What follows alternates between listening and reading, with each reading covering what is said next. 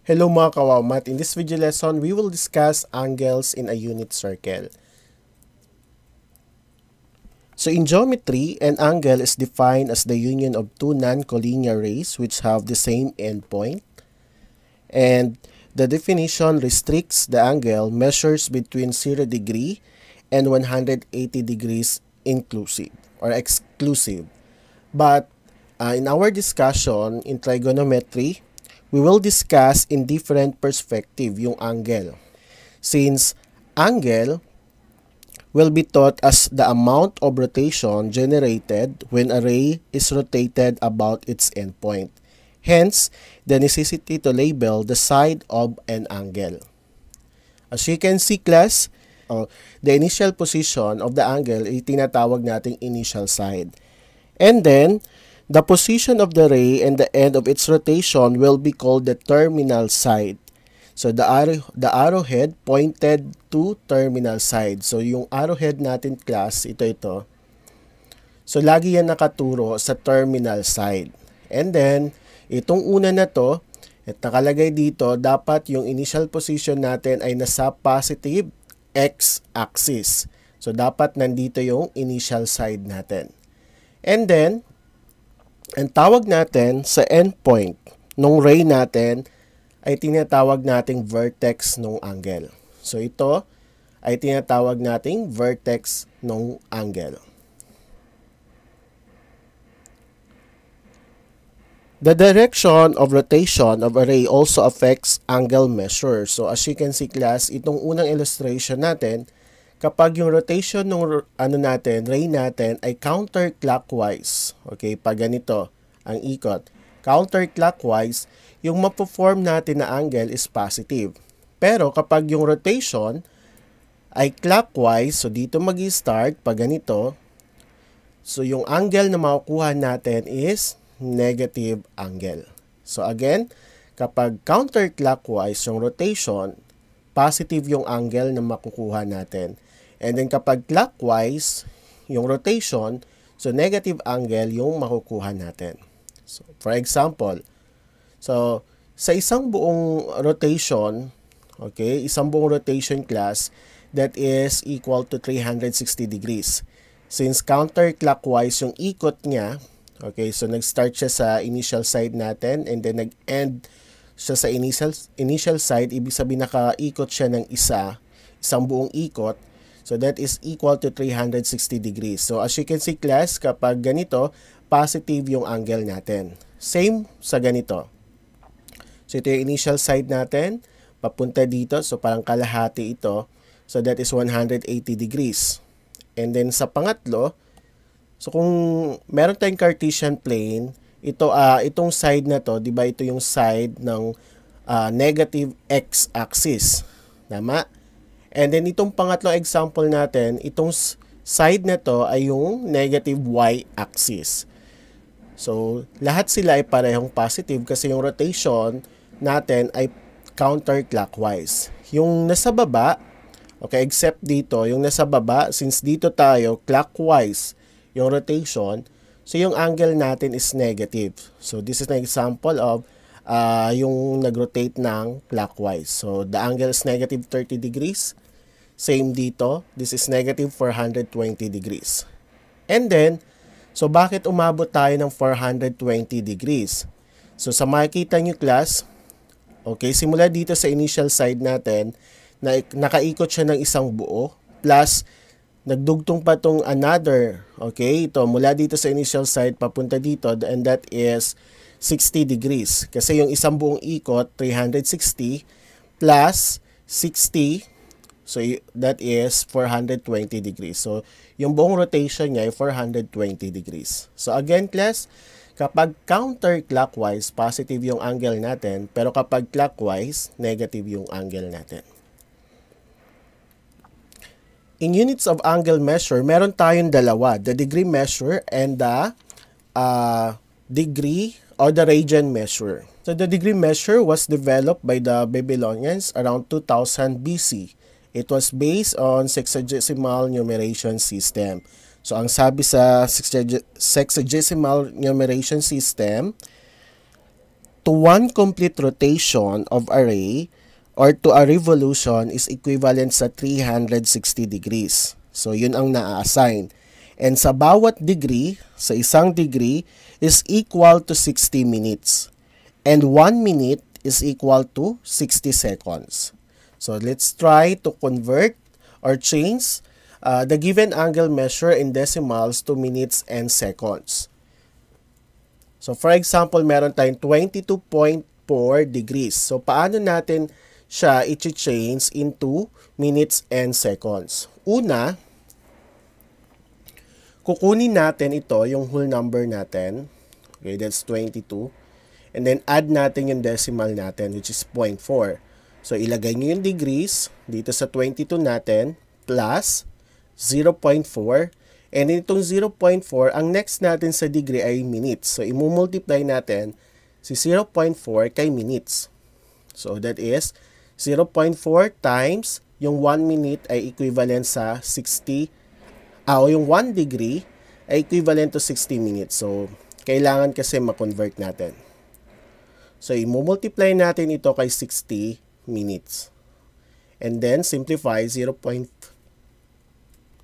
So, 0.4 times 60, that is 24 minutes. So, copy 22 degree plus 24 minutes. So, 22 degrees plus 24 minutes. So, ito, pagsasamahin na lang natin. So, halimbawa, class, ang nakuha natin dito, na after natin i-multiply, may decimal pa. So, yung decimal niya, yun naman ay i-multiply natin sa seconds. Okay, so since ito whole number na, so therefore, ito na yung final answer natin. Pagsasamahin na lang natin. So that is 22 degrees, 24 minutes. Sa calculator, madali lang kunin yan. No? Ita-type nyo lang ito. Tapos kapag scientific calculator, may ganong symbol na yung ganito, degree, minute, seconds. So pipindutin nyo lang yon, lalabas na ito. So another example, 14.21 degrees. So unang gagawin, kagaya ng ginawa sa number 1, okay, kakopy natin yan, and then add natin yung decimal natin. So, 14 degrees plus yung decimal na 0.21, imumultiply natin ito sa 60 minutes. So, 0.21 times 60 minutes, the answer is, so copy 14 degree plus 0.21 times 60 minutes is 12.6 minutes. So, as you can see, class, meron tayong may decimal pa tayo. So, si 12, dito natin ilagay yung minutes. So, copy 14 degrees plus 12 minutes. And then, itong decimal na 0.6, imumultiply natin sa seconds. Okay? So, again, class, since kanina, kasi whole number na siya, so therefore, hindi na natin minultiply sa seconds.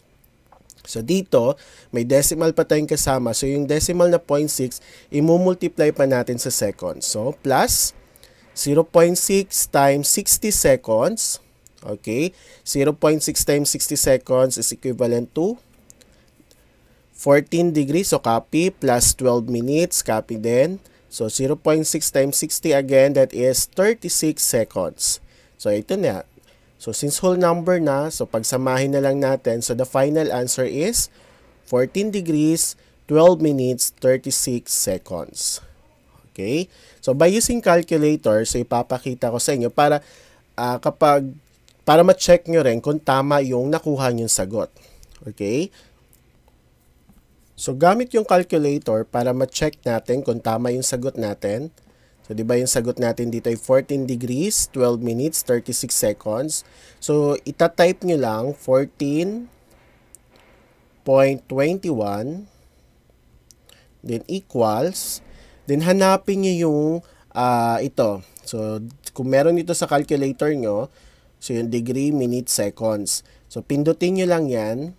So, yan na agad ang ibibigay sa inyong sagot. So, 14 degrees. So, hindi na kayo dadaan dito. Pero, syempre, kailangan nyo pa rin matutunan ang pagkuha manually. Okay? Para alam nyo rin kung bakit siya 14 degrees, 12 minutes, and 36 seconds. Okay? So, pwede, ito yung pang last step nyo. I-check kung tama yung nakuha nyong sagot. Okay, next is to convert the degree measurement to decimal degree. So, paano gagawin ito? So, for example, meron tayong 31 degrees, 12 minutes, and 54 seconds. So, i-convert natin into decimal degree. So, una, okay, so copy the given, and then, isa-isahin natin parang pa-backward yung solution natin. So, mag-start tayo. Paghiwalayin muna natin yung seconds natin. So, sa una, magkasama si degrees and seconds, yung minutes rather, and then paghiwalayin natin si seconds. Kasi itong seconds na to, i-convert natin kay minutes. So, in 1 minute, ilang seconds? 60 seconds. So, therefore, si 54 seconds, imumultiply natin kay 1. Okay, 1 minute is equivalent to 60 seconds. So, para makancel natin yung unit na seconds. Parang maiwan na lang minutes.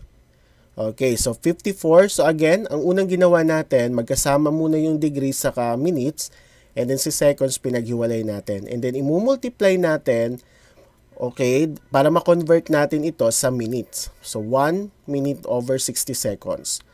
Okay, so once you are going to 54 times 1 over 60, that is 0.9 minutes. So, minutes na kasi maka-cancel nyo na yung unit na seconds.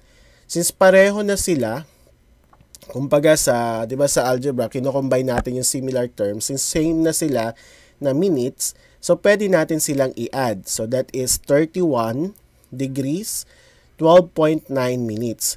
And then, ito class ay gagawin naman nating degrees. Iko-convert natin tong 12.9 sa degrees.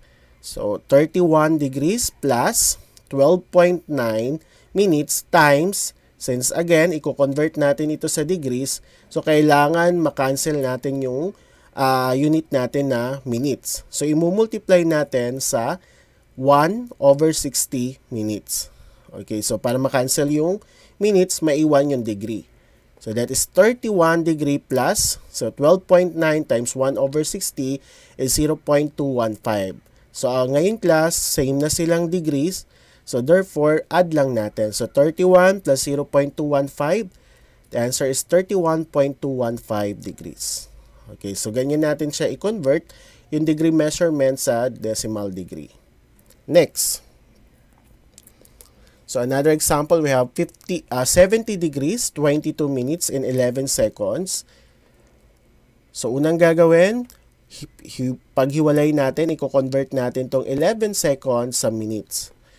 Okay, so 70 degrees, 22 minutes, plus 11 seconds times 1 over 60 seconds. And then 11 times 1 over 60, that is 0.18. So, pareho na sila. So, i-add natin 22 minutes plus 0.18. So, the answer is 22.18 minutes.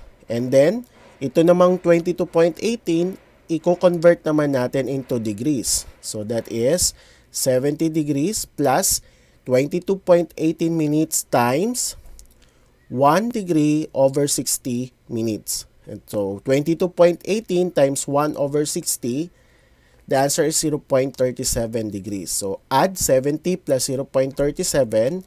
So, the answer is 70.37 degrees. Next. So, sa calculator, pwede nyo rin yan i-check. Okay? So, ito naman yung ita-type nyo. At saka nyo i-equals. We have negative 5 degrees, 48 minutes, 41 seconds. So, same process. So, yung 41 seconds, i-convert natin sa minutes. So, that is 1 over 60. 41 times 1 over 60, the answer is 0.68. And then, 48 plus 0.68, the answer is negative 5 degrees, 48.68 minutes. And then, si 48.68 minutes, i-convert natin into degrees. So, 5 degrees plus 48.68 minutes times 1 over 60. And that is 0.81 degrees. So, therefore, negative 5 plus 0.81, the answer is negative 5.81 degrees. I hope natutunan nyo how to convert the degree measurement to decimal degree. Thank you for watching this video. I hope you learned something. Don't forget to like, subscribe, and hit the bell button para updated kayo for more video tutorial. This is your guide in learning your math lesson, your Wow Math channel.